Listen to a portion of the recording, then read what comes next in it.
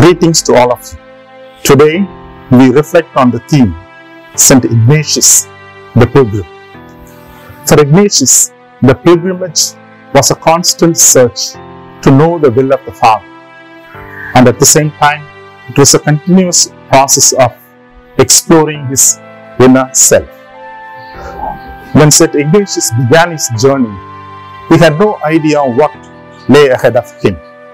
The evolution of Ignatius from being an initial self-centered person towards a mystic happened in his journey from Loyola to Manresa to La Stota to Rome. The pilgrimage was a process of purification from his inordinate attachment and disordered affections. For Ignatius, it was a journey, and he realized that there is another world within himself, the world of feelings and thoughts. The pilgrimage was a search for some deeper understanding of the meaning of his life. For Ignatius, the pilgrimage was an inward journey. An inward journey, he reached down to the innermost self of his being, of his personality, to review his choices, his dreams, his affections, and his preferences. It was a transformation from being a self-centered person to a God-centered person. He began to see in his pilgrimage the whole reality is one, united and harmonious and interconnected. God, human beings, creations, and the whole cosmos was interconnected and harmonious for him. He began to see the whole reality from the perspective of God, from the eyes of God.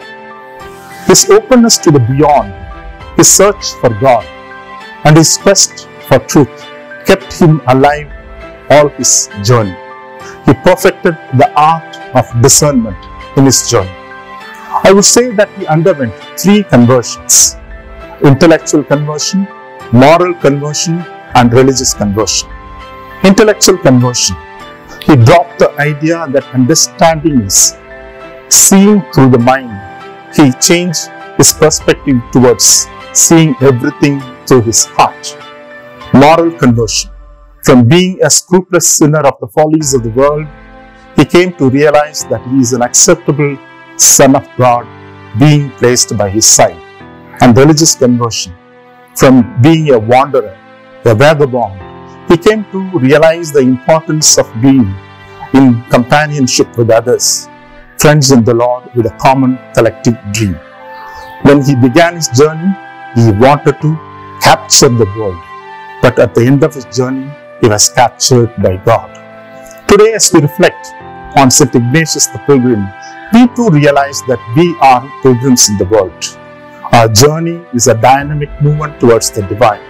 Let us ask the grace from St. Ignatius that our journey may be filled with our search for God, to grow in familiarity with the Lord, and to listen to the promptings of the Spirit.